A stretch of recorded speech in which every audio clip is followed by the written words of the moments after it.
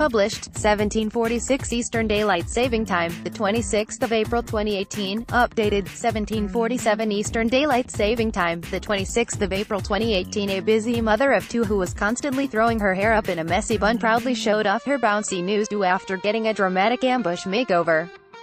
Jennifer Langenstein, 39, from York, Pennsylvania, was plucked from the Today Show Plaza on Thursday morning after holding up a sign featuring her 6-year-old son's drawing of her with her hair in a top knot. "This is how my son draws me," she told Today fashion correspondent Jill Martin. "It's so embarrassing because my hair is always up in a messy bun and I need a change. I need a makeover." Scroll down for video. Stunning. Jennifer Langenstein, 39, from York, Pennsylvania, received an ambush makeover on the Today Show on Thursday morning. Good reasons. The mother of two made a sign listing the top 3 reasons she needed a makeover. When asked what she thought her son's drawing would look like after her makeover, she said, "I hope really sexy." Jennifer was the picture of confidence when she stepped on stage modeling a bouncy new haircut and color. After catching a glimpse of Jennifer's transformation, her cousin Lori told her that she looks like a totally different person. "Your husband better set up a date," she joked. Jennifer made a big production of holding her glasses up to her face to check out her new look, and she couldn't resist striking a pose in front of the mirror. "Help."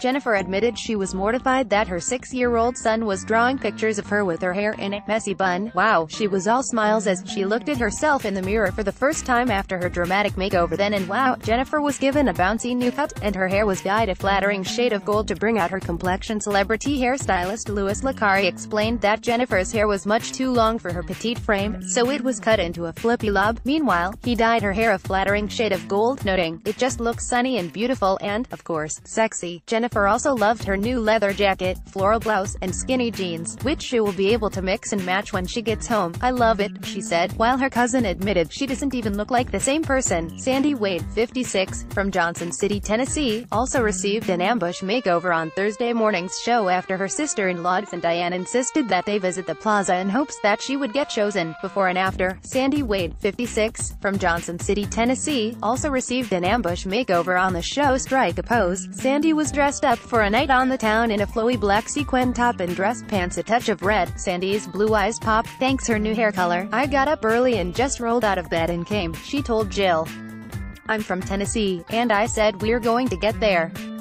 We're going to Broadway tonight, so I have to look good." Diane was excited to see her sister-in-law's transformation, saying, "Look how pretty," when she saw her makeover for the first time, even before she saw her new look. Sandy was having a blast posing with her hands on her hips as she channeled her inner model. "Oh my stars," she said when she looked at herself in the mirror.